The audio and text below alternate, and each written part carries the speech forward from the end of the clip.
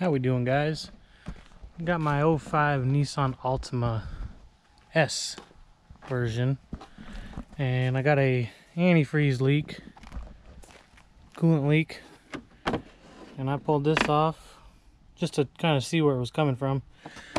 And I noticed right here, it might be a little hard to see where my thumb's at, but that's where it's cracked at the top of the radiator, unfortunately. So it's not just an easy hose job to do. I'm gonna have to replace the whole radiator, but it's not too difficult. To pop these off,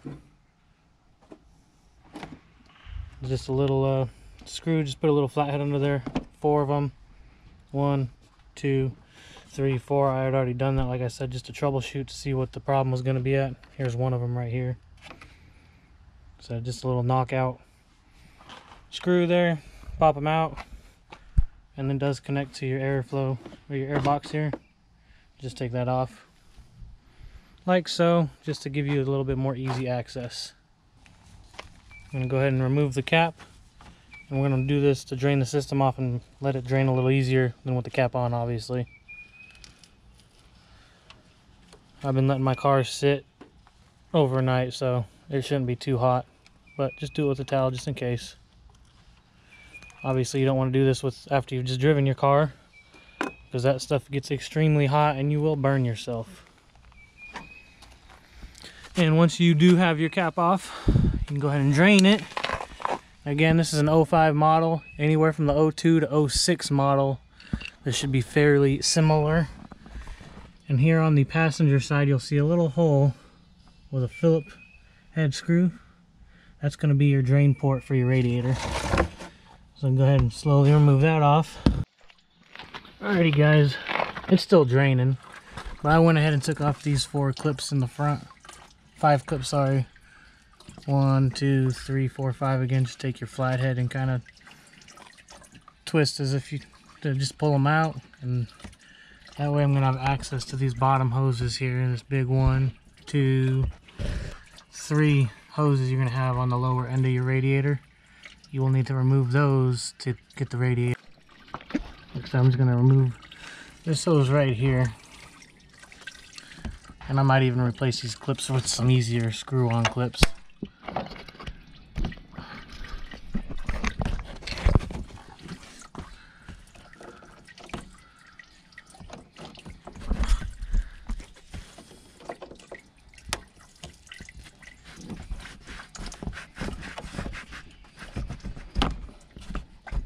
So you got to pinch that down and kind of wiggle it down far enough just to get it off the little metal clip of the radiator.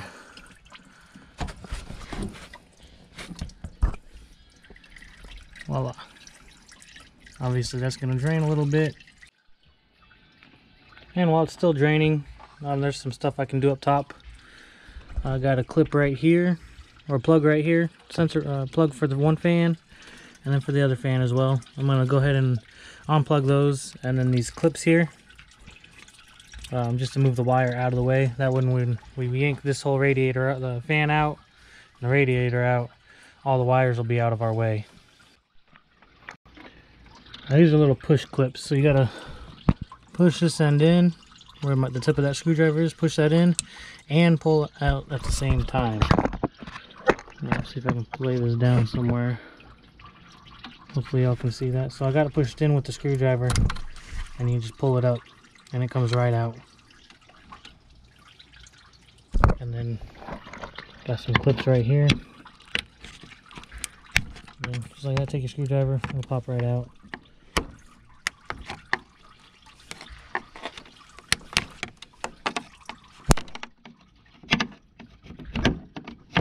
Oops, sorry.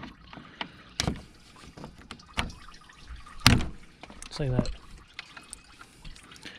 Oh, there's one more right here, one more clip kind of hiding from me.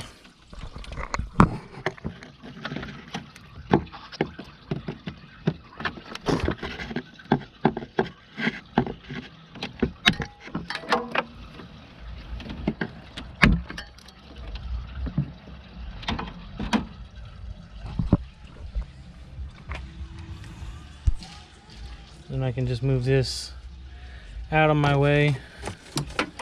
up here out of the way, just that way when I'm ready, when this is done draining, I'll go ahead and yank the fan out. Still draining. I'm just doing this while it's all draining, just to kind of go a little quicker when it's done draining. When it is done, I'll move this top bolt 1 and top bolt number 2, 10mm socket, and that'll be able to release the fan from the radiator, and then obviously take off your top radiator hose. But I'm going to wait for... Alrighty guys, now that this is completely drained and just got back from AutoZone because they said my radiator was delivered to the store and went and picked it up, I'm going to go ahead and continue where I was at. I'm going to remove this 10mm bolt, and that second one, and this hose up top, and I'm going to yank this fan out of here. What's up, boys? Yeah, you guys can come out.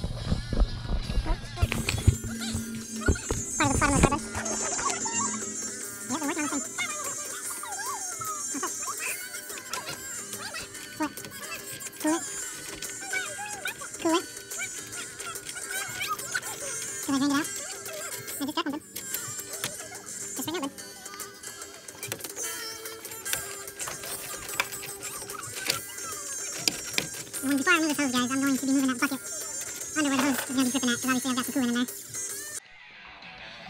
Sorry guys, realized my camera was off, but I got that clip back on there, or slid that clip off so I can yank the top of the radiator hose off here, and then I can remove that fan out of the way, and then we'll move to the bottom hose of the bottom of the radiator and remove those 2 remaining hoses off.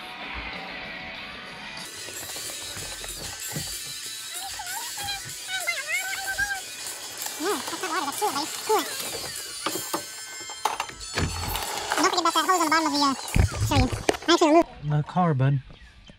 So this is the clip I was telling y'all about right here. Right here. This hose sits up there and then plugs into right here. So I just removed it from the bottom of the fan just to make it easier to pull the fan up. So now I can go ahead and bring the fan up and out. So we'll get back at the top and we'll go ahead and take the fan out. I almost forgot to show y'all how I did that.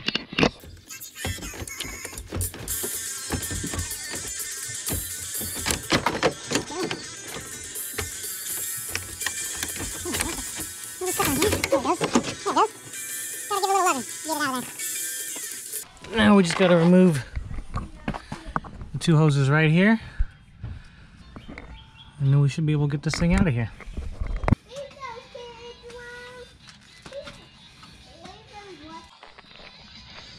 Alright guys, I'm going to need to remove, I didn't realize. Yep, gonna need to remove that thing. Just like Tyson said here, these 2 brackets here, 10mm again, and then we'll have freedom for the radiator to pull straight up.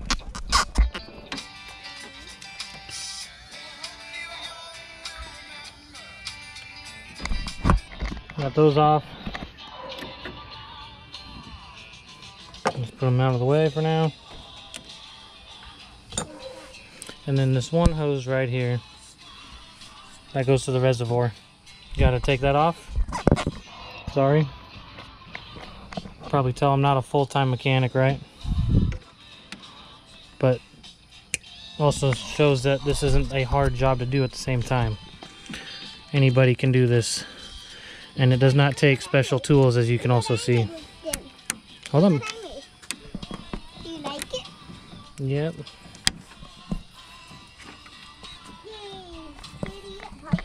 Might have to put the camera down because radiator's nice and loose now and it wants to actually move. Said, come straight up and out. Right? Easy peasy. Nothing to it. Nothing to it. Comes right on out. You can tell it looks like I had a wasp nest or something there building at one point. Alright guys, as you can see, this is old compared to the new one. How much cleaner it is. I did match it up, turned it, everything lines up the exact same. So this should be pretty easy put back together. Obviously, now you have a pin down here and then one on this side as well. You want to make sure that those pins go right back into that Daddy, left one I and to the right one. Daddy. Hold on. What? Now you're recording. This is the thing right here. Coolant. With the oil. The coolant. The coolant, and this is Russell with a balloon. Where's your balloon at? Oh. Put it on there. And then this is Russell with his balloon. And then this is my thing with my stretchy Can you bring thing. that over here? Alright guys, got that lined up at least. I just put these brackets on to kind of hold the radiator in place. Make sure, I shouldn't have to say this, but just make sure you put remove the caps that are coming on the brand new one. Obviously you're gonna have to take those caps off. This one's kind of hidden on there, as you can see. It matches. Make sure you take that off to put your hose back on. Don't forget to put your hoses back on. But again guys, just make sure you get your hoses back on. Take your the plugs to the new ones off. And then once I get those back on, we'll fill her up and call it good. Alrighty guys, I got that lower hose on. Don't forget you got to put your fan on before you can do your upper large hose. Obviously it's going to be in your way if you try and put the fan on after you connect that. And I was fighting the fan for a little bit, but if you kind of start with the bottom right here and kind of go slowly in this way and turn it as you go in, I kind of found that to be the easiest way. Or just take your battery out, because that's what kind of gets in the way, is your battery. I just did not want to take that battery out. And then make sure on the bottom end, right here, you have a little spot for the fan to drop into the radiator spot. There's one on each end, so just make sure that those drop into those slots. And then don't forget to reconnect that hose that was in that clip right here. Like I said, all my hoses are all connected here. My drain cap is installed.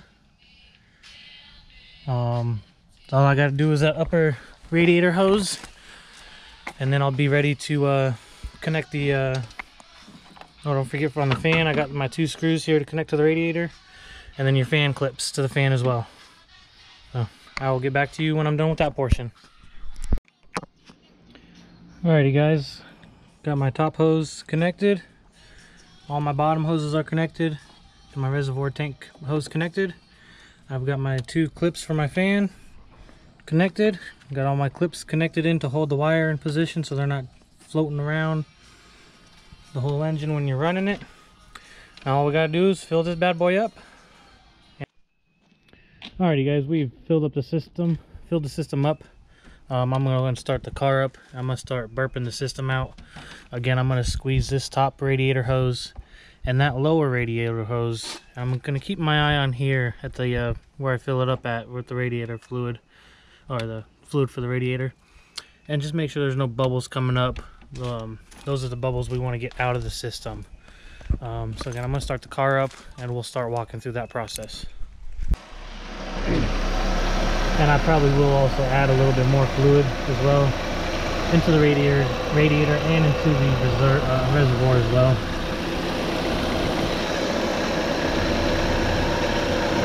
As you can tell, I'm squeezing it down here at the lower hose, and there's no bubbles coming up. That tells me that we are doing pretty good so far, as far as there's no air bubbles in the system.